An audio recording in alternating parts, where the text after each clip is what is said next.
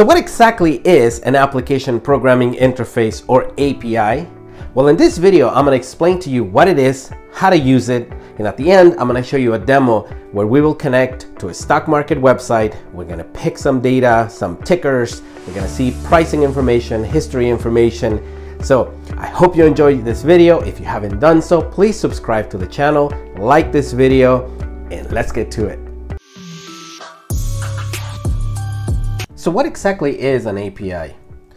By definition, an application programming interface, or API, is a way for two or more computer programs to communicate with each other. And in some cases, this definition is okay. However, sometimes it's a little bit difficult for normal people to understand, like me.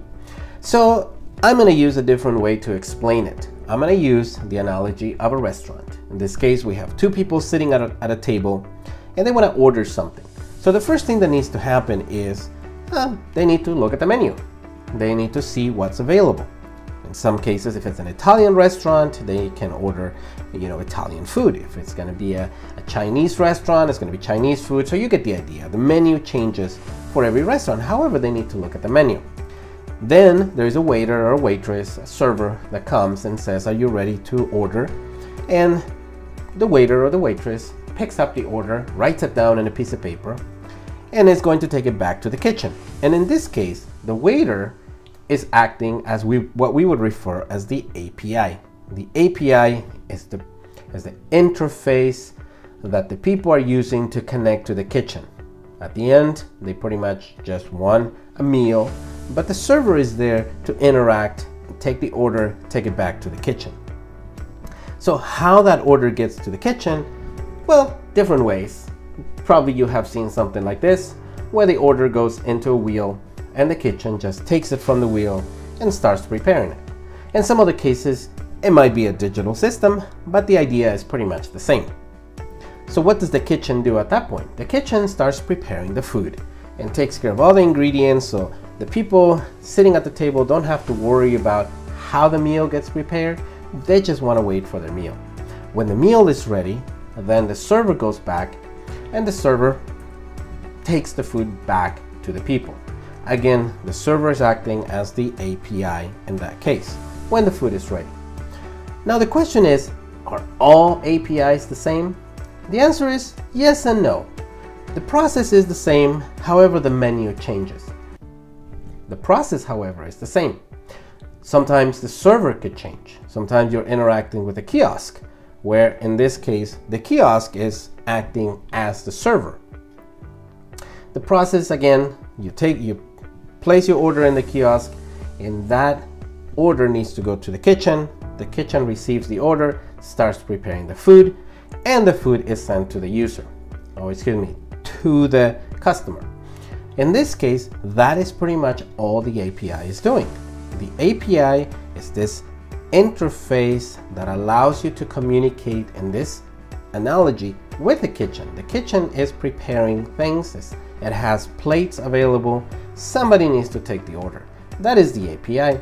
Same thing when we talk about an API on a website.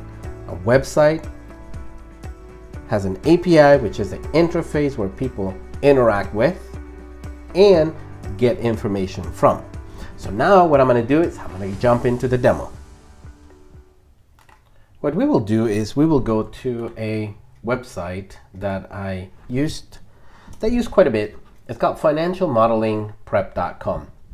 And this just has a lot of stock market information, a lot of the known tickers like Apple, Meta, Google, Microsoft, Nvidia.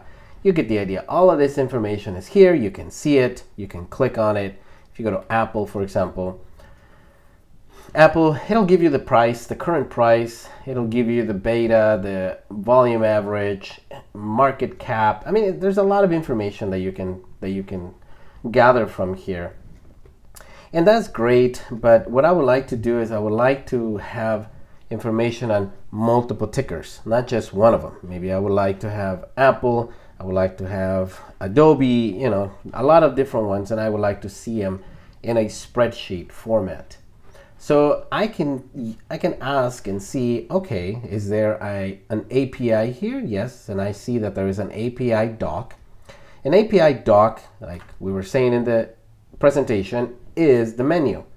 So here it says, well, you need an API key, which is free in this case.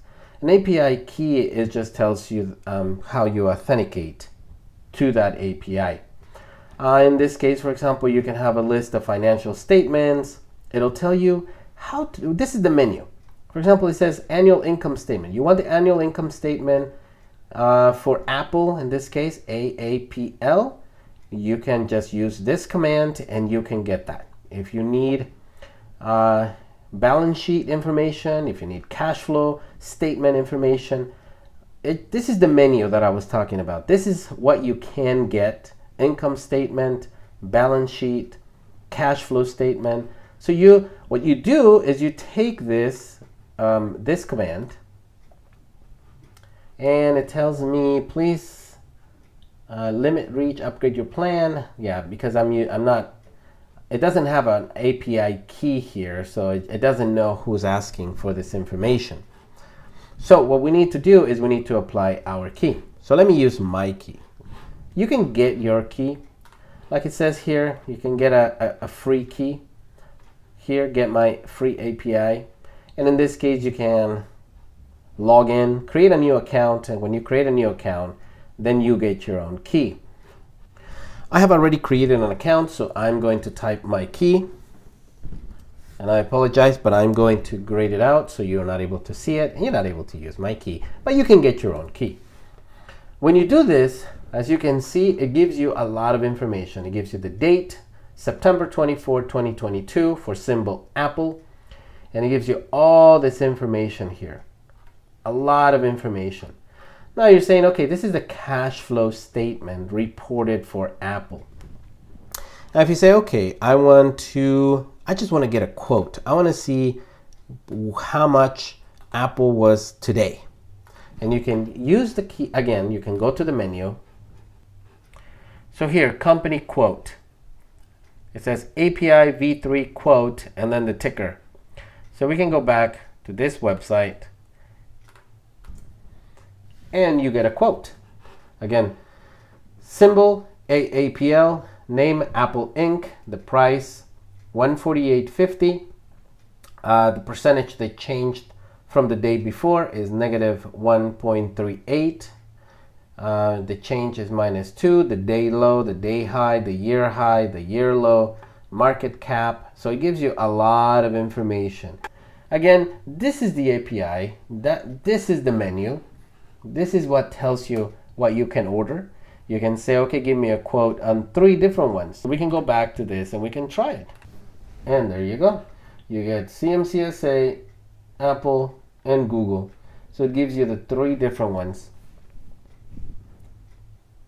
So there you have it. That's what an API is. An API is an interface that allows you to communicate with a website and get information that website is able to give you. That is pretty much the end of the video. I hope you enjoyed it. I hope you learned something.